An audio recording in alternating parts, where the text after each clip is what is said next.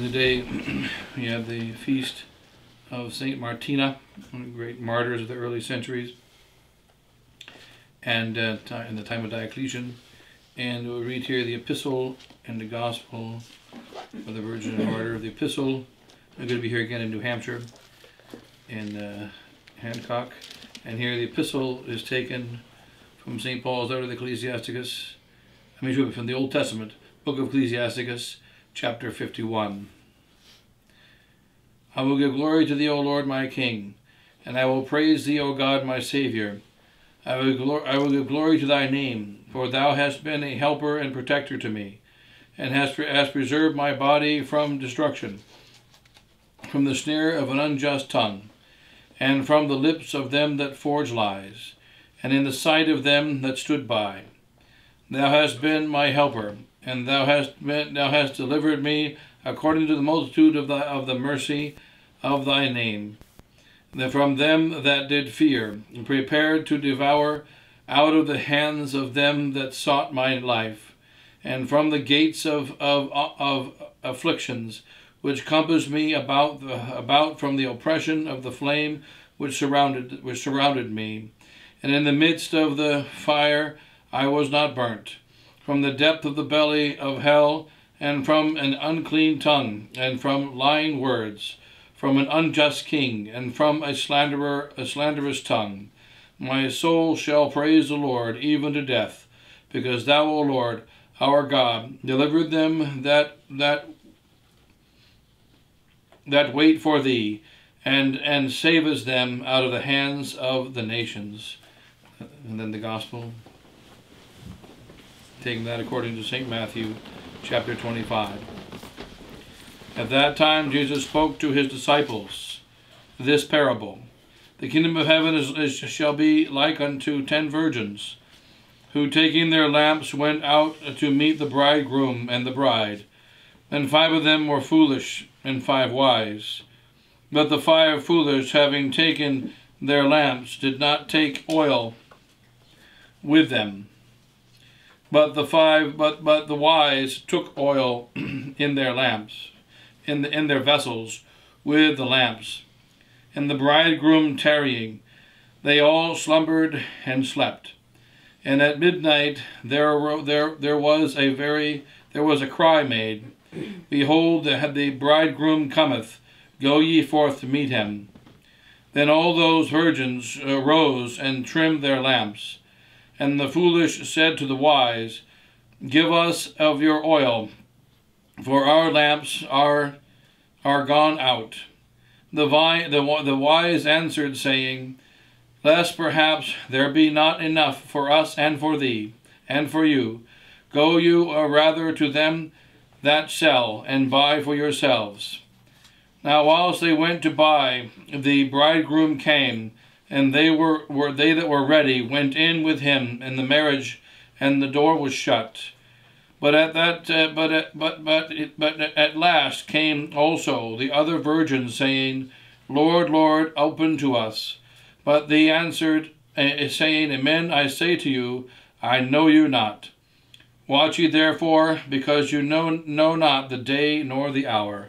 Those are the words of today's Holy Gospel.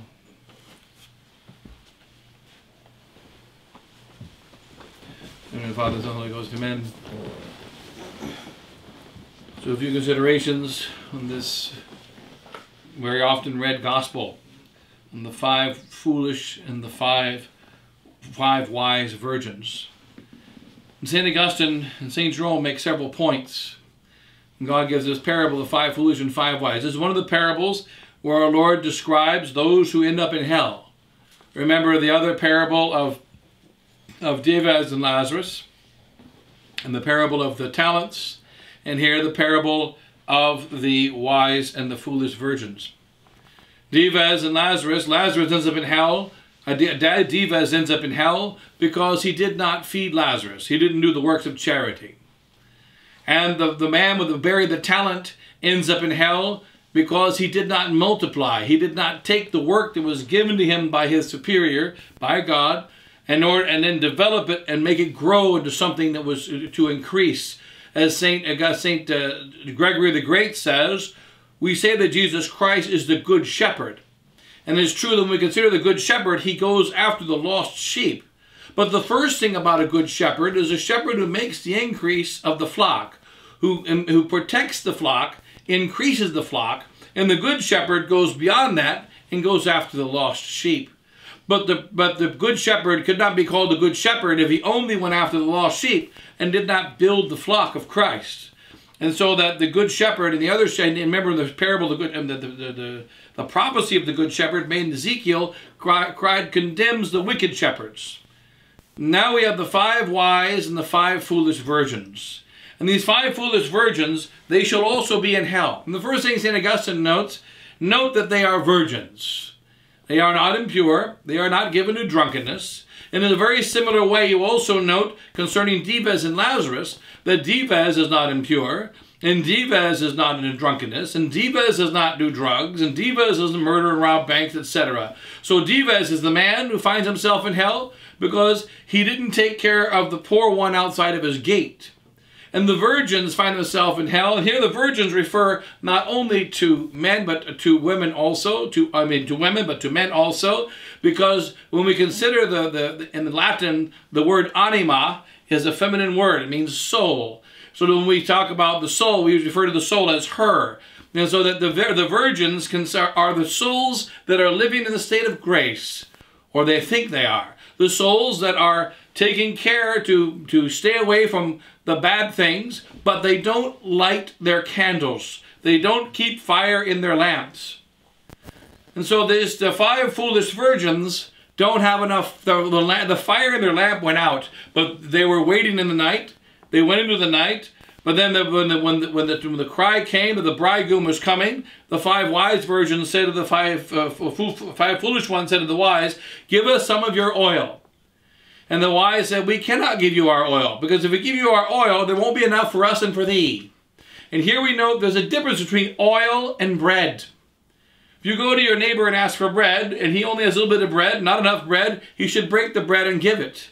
When Elias came and asked the woman of Sarepta for some soup and porridge, she said, "There's not enough porridge for us and for thee. There's not enough porridge for my son and myself and for thee.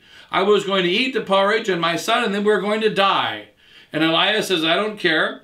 You must give first to the prophet of God, and then the porridge will not run out." So when it comes to porridge and when it comes to bread, even if there's none left, we can give it. But the oil cannot be given.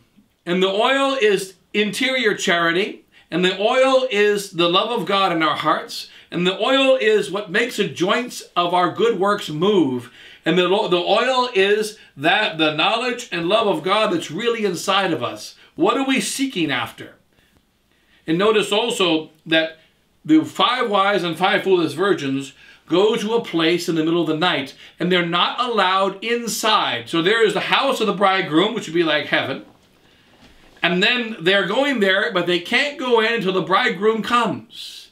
Just like the Jews, when they walk in the desert, they were not able to cross the desert all the way until the fire brought them across the desert, until the cloud brought them across the desert. They had to follow the fire and the cloud. And they couldn't cross the desert until the fire and the cloud said, "It is time for us to cross the desert." And the fire and the cloud is the Holy Ghost. The Holy Ghost is signified by the fire, and the Holy Ghost is signified by the cloud that led the Jews for 40 years. We can follow God and follow God and follow God, but we cannot cross into the Holy Land, until the promised land of heaven, until he says it's time to cross. And our Lord said, "You know not the day or the hour." It ended up being a 40-year walk for the Jews.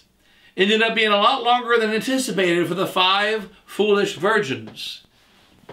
But what are we doing in the night? We are to be reminded of what we're doing in the night when we're in such a time as we are right now. There's a great night in our church since Vatican II. It's getting worse and worse now with Pope Francis and Pope Benedict, our former Pope Benedict, ruling our church in wickedness like Annas and Caiaphas. And it's getting worse, Vatican II. And then the situation in our country is getting worse, and the world is getting worse, and we're getting closer and closer to one world government. And it's interesting how many people wanted to go to other countries in the last 10 years, last 20 years. Many Americans are going to other countries because when it all collapses here, they're going to be somewhere else. But we discovered in March of 2020 that when the coronavirus pandemic hit and the evil world commands hit, they didn't just hit in the United States. They didn't just hit in Europe. They hit in all the places where the many men have gone to escape. They escaped to the Philippines. They escaped to South America. They escaped to other countries to be safe. In the very beginning of this event, the father of one of our parishioners in Michigan, the father of one of our parishioners who himself is not one of our parishioners, he went to South America to escape. And he died.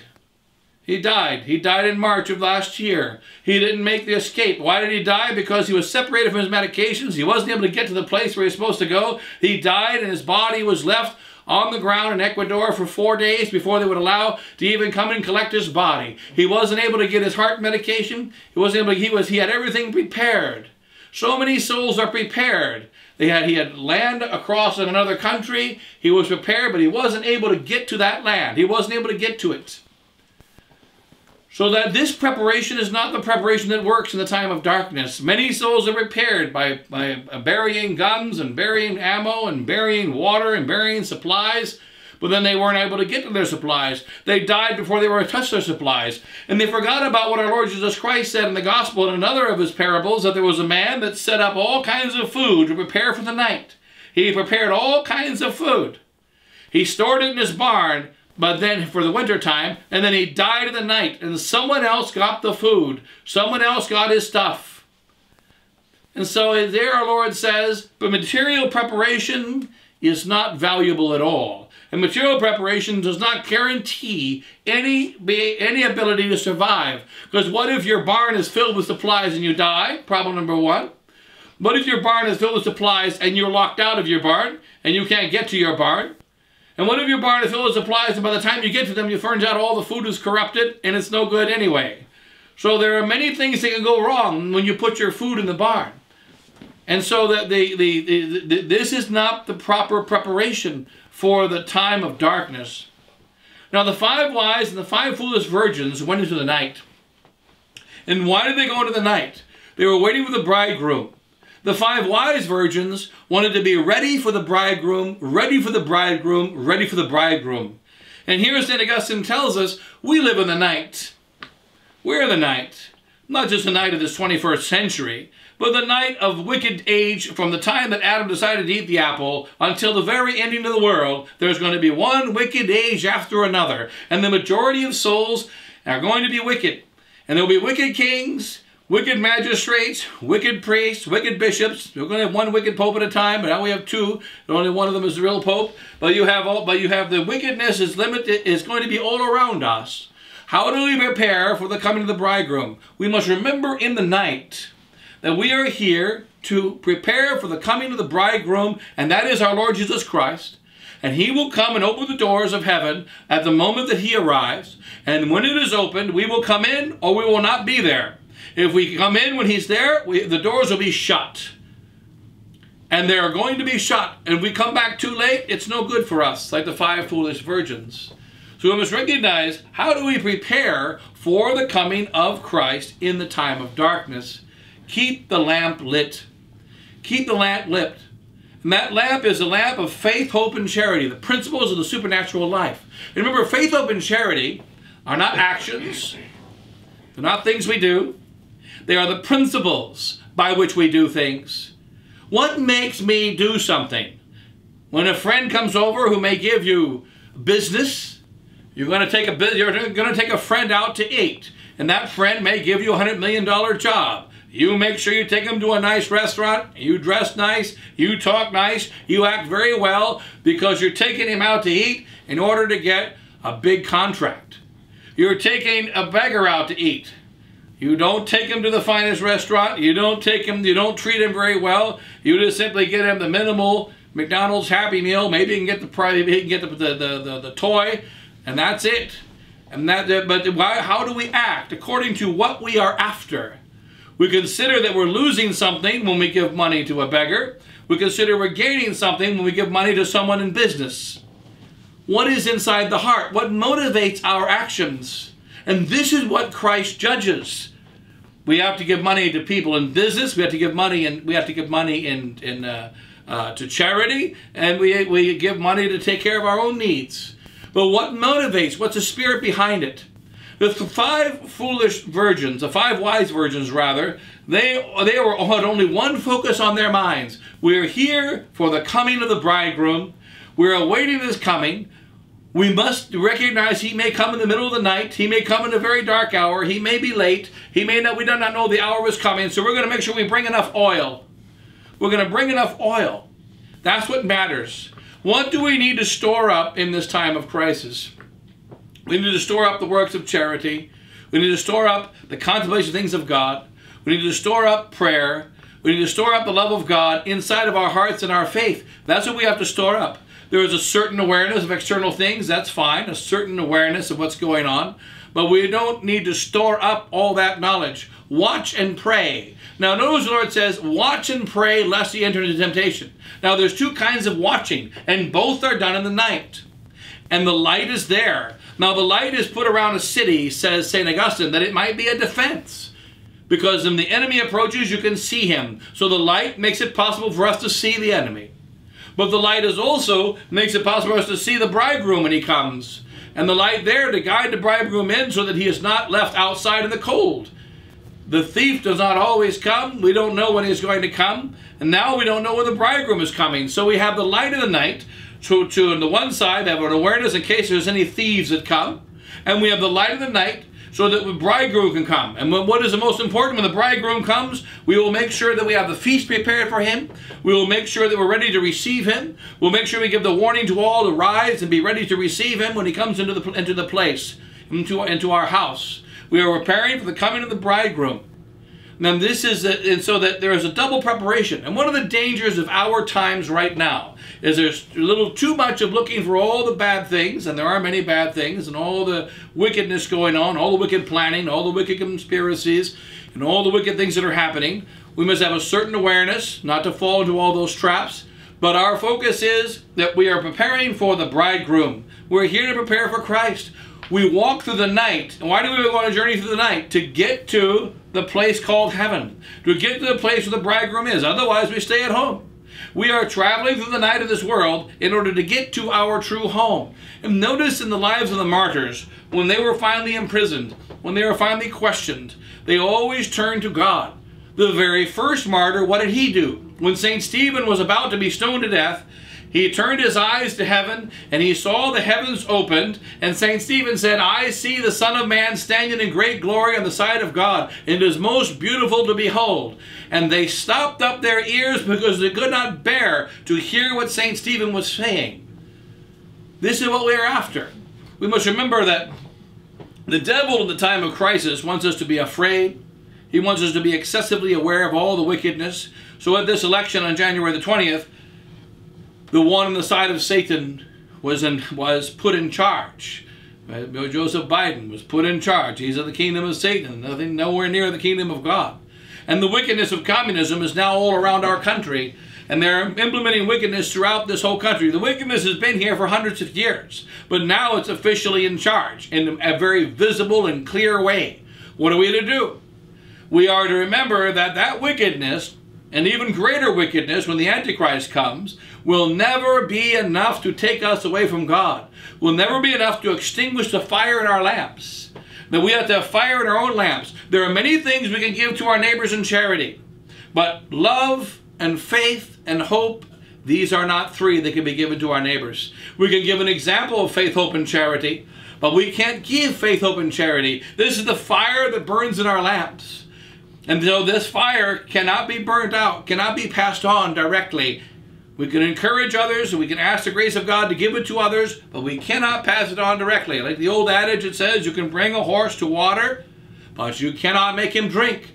You can teach about charity, you can teach about hope, you can teach about faith, you can give an example of charity, an example of hope, and an example of faith, but these three things can only be taken in by an individual. These are the fire that guides our movements. And this fire is one of two loves that guides us. It's either the fire of self-love or the fire of the love of God. And one of the dangers of our times is that the preparation, this fire that motivates the preparation, of putting food and storable foods and putting water and putting all these things we need, moving out to the country and putting machine gun nests around our house and making sure we're ready to survive a 10-year chastisement. What is the motivating force? It might be that I live and that I take care of me and that the whole world dies. I don't care, but I'm going to survive. It might be that the love of self is that which motivates us, and this love is always deadly. Hence the 5 wise virgins, they came in the night. They didn't want to carry all that extra oil that's heavy. It was a burden to them, but they carried it so that whenever the bridegroom would come, they would be ready for him. The 5 foolish virgins did not carry the oil, only the bare minimum, because it was too heavy and uncomfortable for them. And besides, bridegroom must come very quickly, and if he doesn't, they can always borrow some oil or get some more. It's like the Catholic who says, I can always go to confession. I can always go to confession. I can become generous next year. I can change my ways next year, in the next 10 years when I get old. I'll change. But right now, I'm going to be comfortable and take care of me. The 5 foolish virgins have this spirit, and what made them do the things they did was the love of self. The 5 wise virgins, they carried the extra oil, and they did this because they had the love of God. And we must see also in our present crisis, look at the examples of sacred scripture. There are many. Joseph was thrown into prison, and he was betrayed by the wicked woman when he was under Pfeiffer. And he was thrown into prison because of a wicked woman that tried to get Joseph to sin, and he refused to sin. And because he refused to sin, what happened? He became the instrument to save the entirety of Egypt, and the instrument to save the entirety of the Jewish people and the whole world.